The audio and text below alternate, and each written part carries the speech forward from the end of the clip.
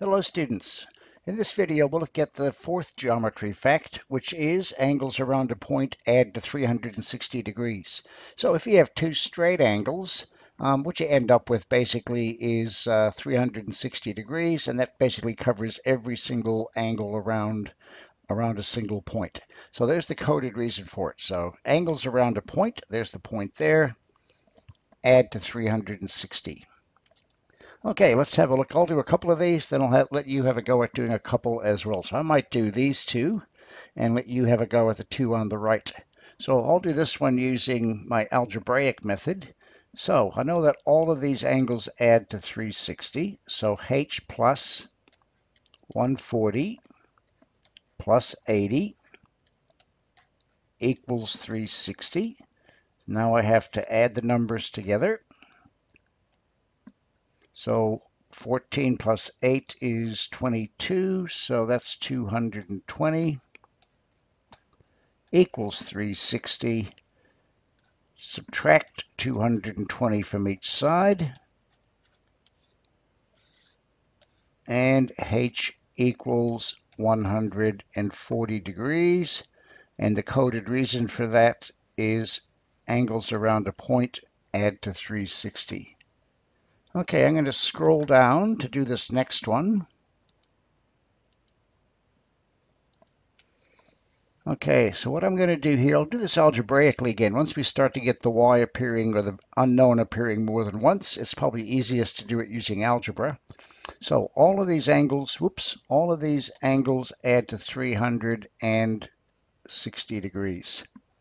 Why is that not disappearing? Anyhow, let's go ahead and just continue. So I can say y plus y is 2y plus, how about 160 plus 90? Do that in my head, is 250, and that must add to 360 degrees.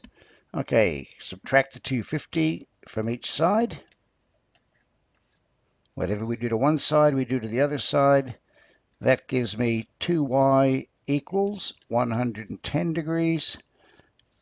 And finally, divide both sides by 2, and y is 55 degrees. And the coded reason for it, or the reason for it, is angles around a point add to 360.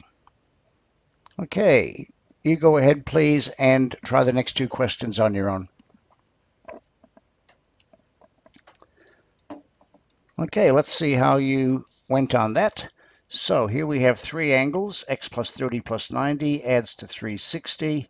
I'll do this one using this method, the one-step method. X must equal 360. Take, well, 60 plus 30 is 90, so I can add those in my head. And therefore, X must be 270 degrees. And the reason for it is angles around a point add to 360. This last question, probably you're getting best done using algebra, because once the variable appears more than once, that seems to be the logical way to do it. Y plus y plus y plus y plus y, we can write that as 5 times y equals 360 degrees. And to solve that equation, we just divide by 5, and y is 72 degrees. And we always have to give a coded reason. In this case, angles around a point add to 360 degrees. And that's it.